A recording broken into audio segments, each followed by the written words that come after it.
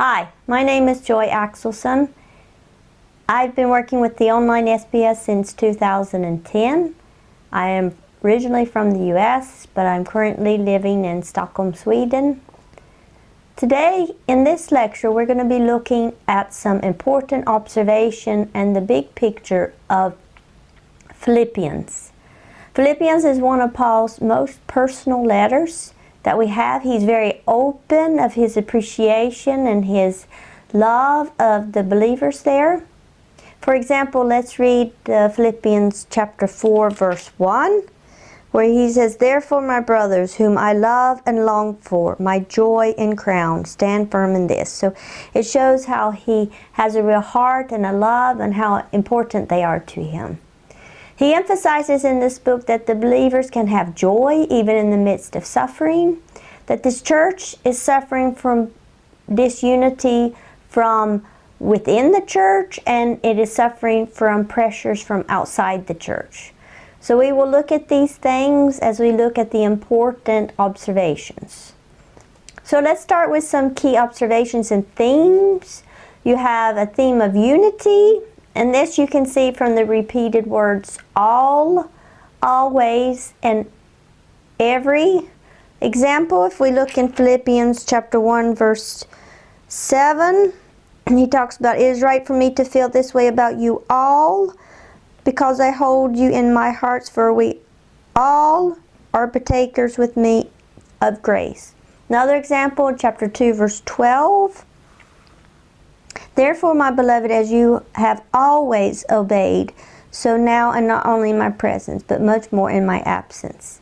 Another example is in chapter 4, verse 4. "Rejoice in the Lord always," and again I say rejoice. And then another example is in verse 13, chapter 4, where it says, "I can do all things through him who strengthens me."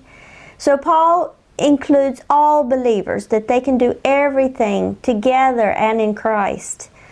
You also have the repeated words, one mind, side by side, same mind, so that kind of same idea of unity. And we see it in Philippians 1, verse 27, where it talks about, "Only let your matter of life be worthy of the gospel, so that when I come and see you, I may hear that you are standing firm in one spirit, one mind, striving side by side for the faith." And also in Philippians 2:2, where it talks about, "Complete my joy by being in the same mind, having the same love, being in one accord and of one mind." There's also the idea of unity comes out with the idea of partnership, of these believers being joined together with Paul. Examples of that in chapter 1, verse 4 and 5. "Always in every prayer of mine for you all, making my prayer with joy because of your partnership in the gospel from the first day until now." Another example is in chapter 3, verse 10, where it says, "So that," no, that's not right. In chapter 3, I was in chapter 2. Chapter 3, verse 10, "That I may know him in the power of his resurrection, that we may share his suffering." So the idea of sharing in his suffering together. Another example is 3:17, "Brothers, join into imitating me and follow my example that you have in us." So again, they're joined in unity in that. And then also the idea of unity comes through humility, and we see that in chapter 3 through 5, where it talks about humility and them considering others greater than themselves, and also how Jesus is the ultimate example of unity for believers. Another theme is suffering.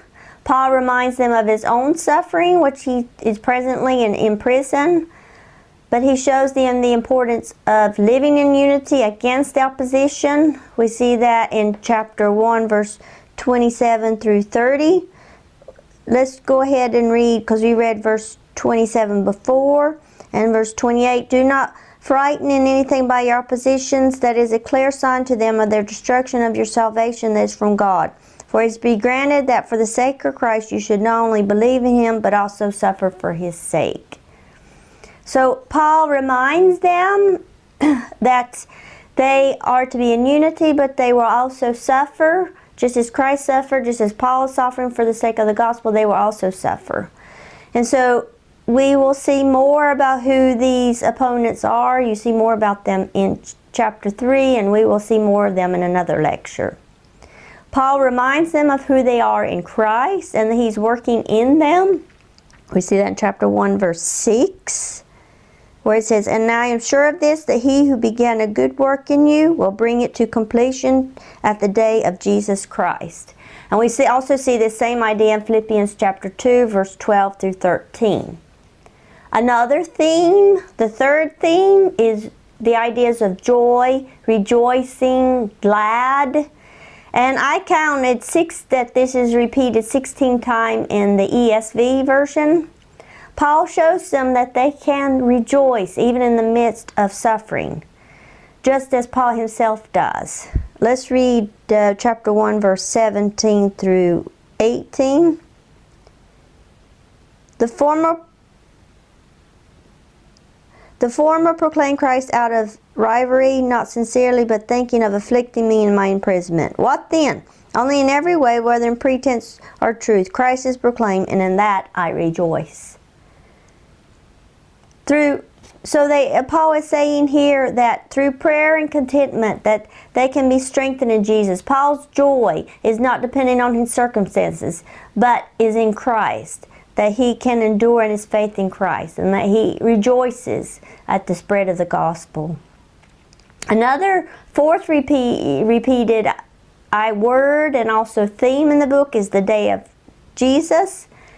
Paul does this. He talks about the day of Christ, the day of Jesus, the final day, because he wants, in most of his books he talks about this, because he wants his readers to have an eternal perspective and for them to endure whatever hardship they're going through as they keep their eyes on the goal that at the end they will be with Christ, and that should get them through whatever difficulties they're going through. Some other important observations you can observe in this book is the who are the people in the book. And notice when Paul is talking about the believers, he's very loving and very caring, but then when his tone talks about the opposition, especially in chapter 3, he kind of gets a little more stern with them. You can also notice and color code the commandments. In this letter, there's also the repeated words faith and gospel. And also notice Paul's love for the believers in this church. So finally, the big picture of Philippians, after we've observed the main observations, and as you've read through the book at least one time, maybe two, we can discover the big picture of the book. And this is just the way that I put it, that through walking in humility and following Jesus' example, the believers can live in unity and joy in the midst of suffering. So as they can walk in unity, because they're needing to walk in unity and they are to follow Jesus' example, through doing that, they can live in unity and in joy. So that's the end of this section. Thank you.